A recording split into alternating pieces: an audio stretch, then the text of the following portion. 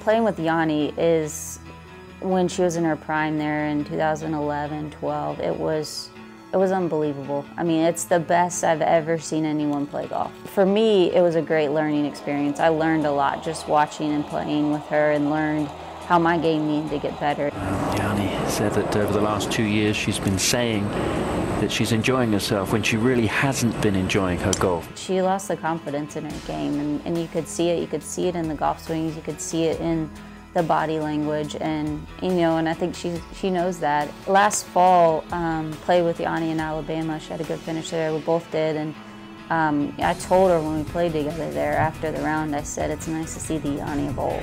I was really fighting a lot because I know once I'm in attention, I mean, I can drive the ball better, I can hit iron shots better, I can hold a putt.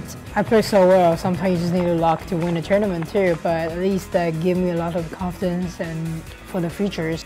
What are you seeing in her body language this week that maybe you haven't seen in the last year and a half? Well, she's starting to enjoy her golf again. She's really starting to enjoy playing. She feeds off being aggressive, and what happens is if you feel like you can't be aggressive, you're trying to be cautious, it's taken her out of the game that she loves to play. So that's why she's been struggling with it.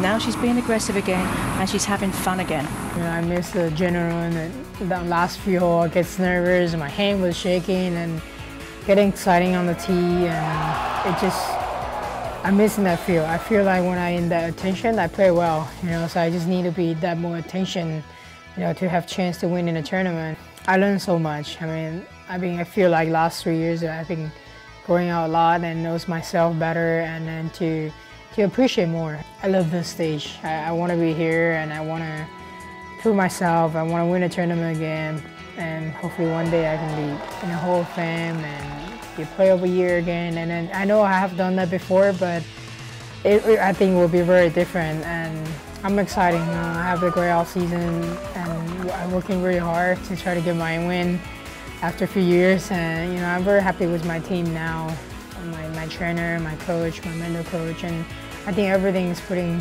together, and just exciting to see what's ahead for me this year.